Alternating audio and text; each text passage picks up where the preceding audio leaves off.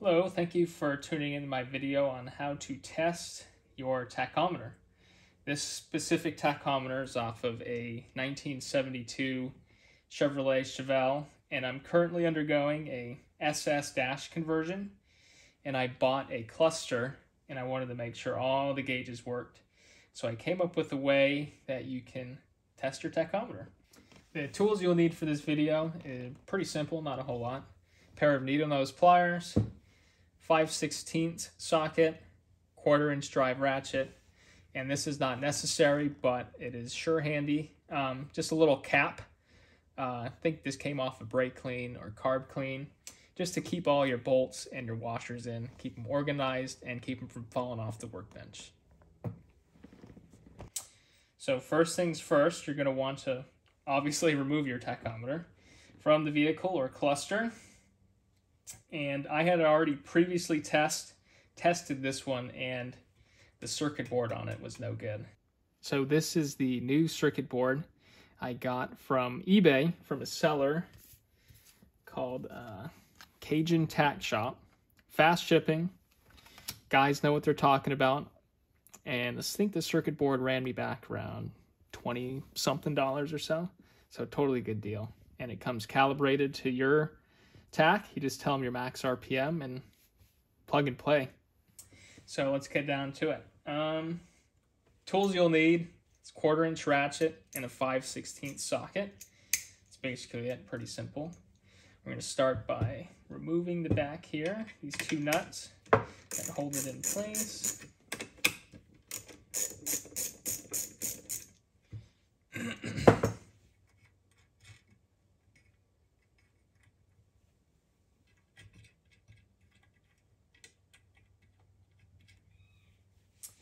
Okay, there's a bolt on the other side that just pulls out.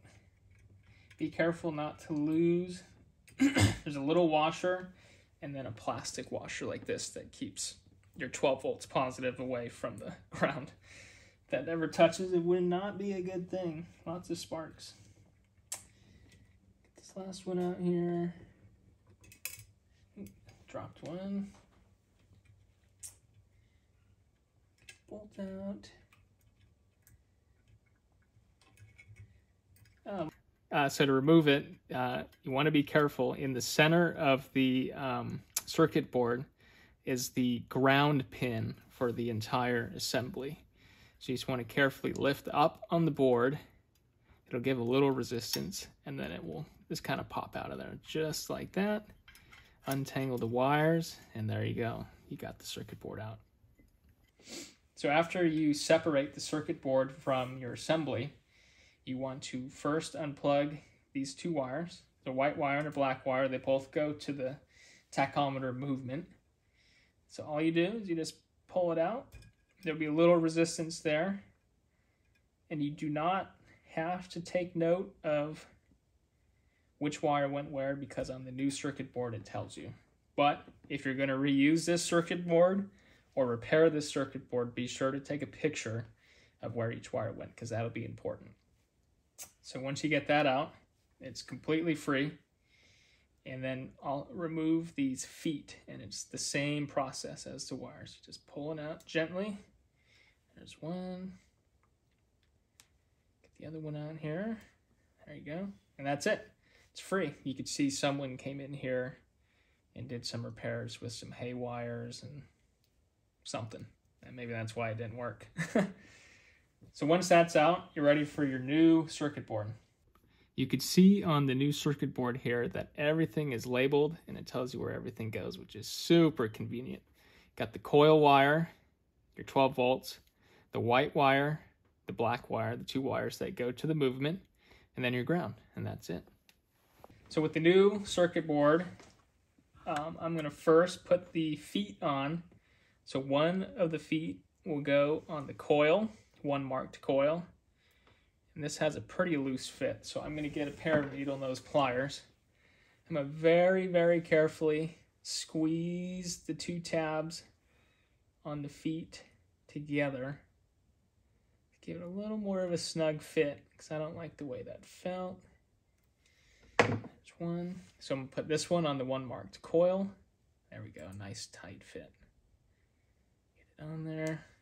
And then I'm going to get one and put it on 12 volts. That one's also pretty loose, so I will do the same thing. Squeeze that together. Put that on 12 volts. Okay, next I'm going to reattach the wires that go to the movement. Pretty self-explanatory. The white obviously goes on the one marked white. Just out of precaution, I'm also going to squeeze the pins together, or the two ends together here, get a nice tight fit.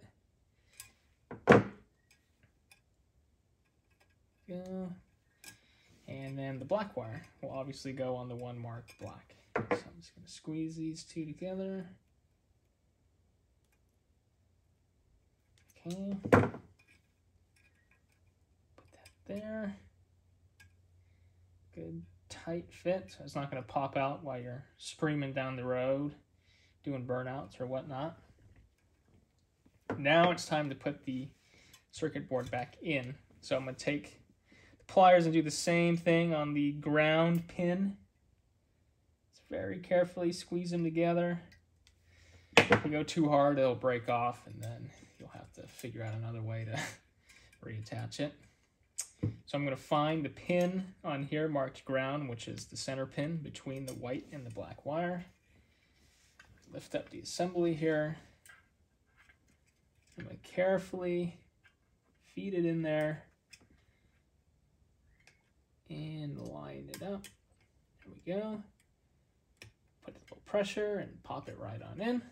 Easy peasy. And then you can see the 2 feet. They got to align here for your bolts. So I'm just going to turn it over here. And then bring the feet down just a little bit. And I'll be ready to reattach the fasteners for it. So I'll dump out my little bucket here. And get a bolt. The bolt head goes on the inside because you want a stud to stick out because that's how it will attach when it's inside the car. Let's get the first one in. Get that second one in here.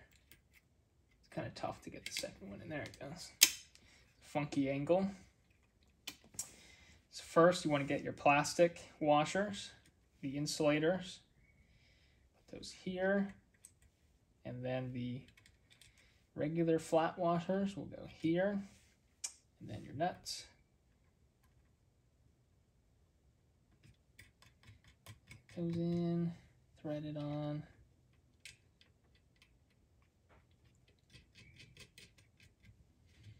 Get my ratchet here, and you do not need to go tight, super tight on these. Just make them snug. So it's not going to come loose when you're driving down the road. Should be good. If you go too tight, you may split the plastic washer. You could have a short to ground or who knows what. Something not good. And now we're ready for testing. Okay, so now we're ready to test the new circuit board here. So over here I have set up, what I have here is a function generator, and I have it set on the square wave because that's what your ignition coil will be given out when it's in the car. So this will basically simulate your battery and your engine running. And down here I have a DC power supply set at 12 volts, which is what will be in your car, obviously. So to test it, I'll come back here, and I wrote coil and 12 volts on the back so you can easily see what I'm hooking what up to. We'll start with the power supply. I get my 12 volt positive and hook it up to the 12 volt on the back of the circuit board, and I'll just ground it over here, and then I will get my square wave wires, and I will hook the red up to the coil wire, or the coil stud of the circuit board, and then the ground just to chassis. The chassis of it should work like that. And then we are ready for testing. All right. Okay, so we are all set up here with the function generator and power supply. So I'm just going to switch the power on here. No sparks, no smoke, that's good. And I will start by changing the frequency of the square wave. So the higher I go, there we go, you can see the RPM gauge start to move. There we go, nice and smooth. We'll take it all the way to red line, even though my engine will never see 7,000 RPM. But it's nice to have that ability. It's right to 7,000. Bring it right back down. And we can see it goes through. Full sweep, doesn't get hung up on anything. Nice and smooth. And right back down to 0 where it should be. I came up with a calculation to test the accuracy. Someone will have to leave a comment if I'm wrong, which I'm usually wrong, but I believe, so in a V8 application, which is this, one full rotation of the engine would produce 4 sparks. So if you're at 6,000 RPM and you times that by 4 sparks, you get 24,000. And if you divide that by 60 seconds, you should get 400 sparks a minute or 400 hertz. So if I turn this knob to roughly around the 400 hertz mark, right there, my knob's a little off. But there is 6,000 RPM. So you can see it's pretty accurate.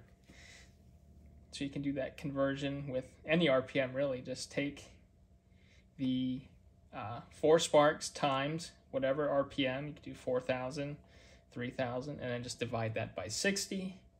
And then you can test the accuracy of your RPM gauge. So that's basically it. It's pretty simple. If you have a function generator, it's very easy. If not, and if you want to get into, testing signals and voltages and all that stuff, Amazon's got a pretty wide selection of function generators you can get, and they're not terribly expensive. They're very handy tools to have if you're working with electronics a lot. But as we could see, we got a new circuit board in. It's all ready to go. It's ready to be reinstalled back into the cluster and ready to start rocking in the Chevelle.